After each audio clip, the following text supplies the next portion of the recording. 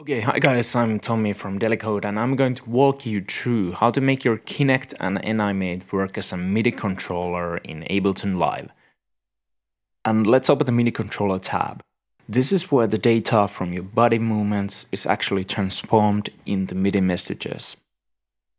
So you can specify what message you send from each parameter, like your position or your velocity, and from here you can even specify the range where Kinect picks your motions.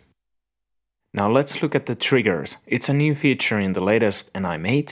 It allows you to basically create launch triggers and pads around you that are virtual in the air, above you, or either in the front of you.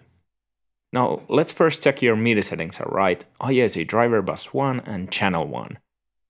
You should, if you're running OS X, you should check that your audio MIDI setup is correctly set. So if you see the IAC driver and devices online, you're ready to go.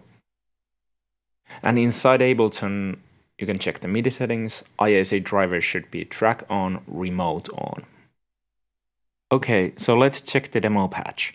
It's basically 2 tracks going into one group, and these tracks are set to crossfader A and B. So it's good for DJing, and it's easy to use the crossfader to switch between the loops. And I also have 2 return tracks, ping pong delay and reverb, and then on the group track I have a few more effects. There's my delay and 2 beat repeaters, auto filter and an EQ. Okay, now let's make our first MIDI mapping. We'll go to NI Mate, we enable the MIDI control and solo the body Z. So now we can go back to Ableton, add MIDI mapping, and now as you can see it's adding those MIDI values constantly. So you should sometimes disable the MIDI control in order to avoid these false mappings. Okay, now it's there in the frequency, and okay, I'm moving back, it's increasing, I'm moving forth, it's decreasing. Oh, but I want it to work the opposite way. So good thing in Ableton is the invert range in the MIDI mapping menu. And now when I move forward and when I move backward, you can see the auto filter slide up and down, like it should. Let's assign the depth, the set value of the right hand to the effect, the distortion delay effect I have.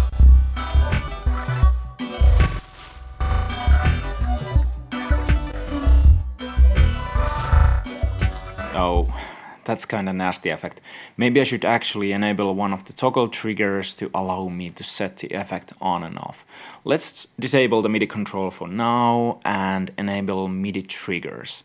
So now I have a circle of 5.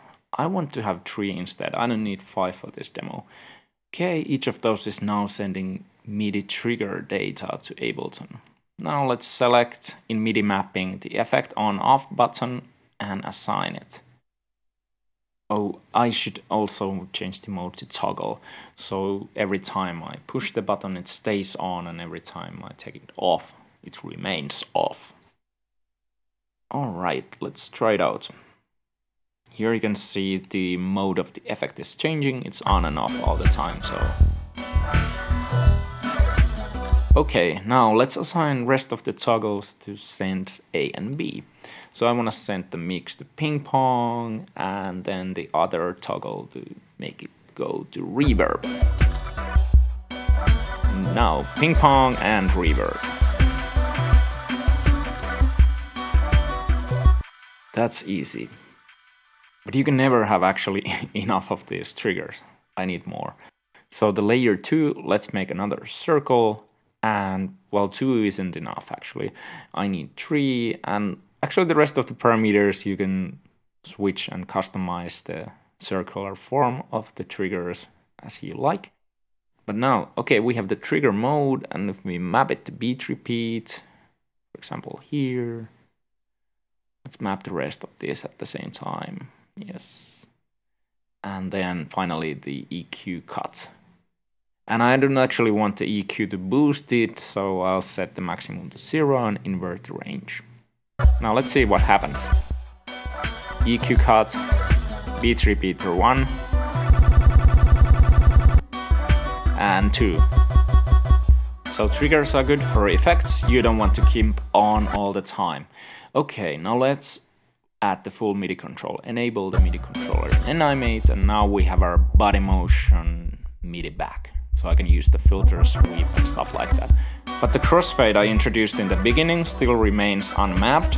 Let's do that. So the body X position, and then select the crossfader. Now you can see it's mapped. And when I move left and right in the front of Kinect, I can actually just switch between the two tracks playing. This is fun.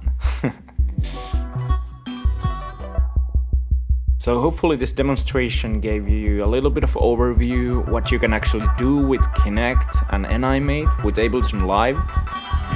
And because it's standard MIDI, you can use it with any digital audio workstation software you like. And in case you haven't noticed, in addition to MIDI, NI also supports OSC fully. So in case you're using OSC in your projects, you should definitely try the OSC mapping features as well. Alright, I guess that's it. Thank you.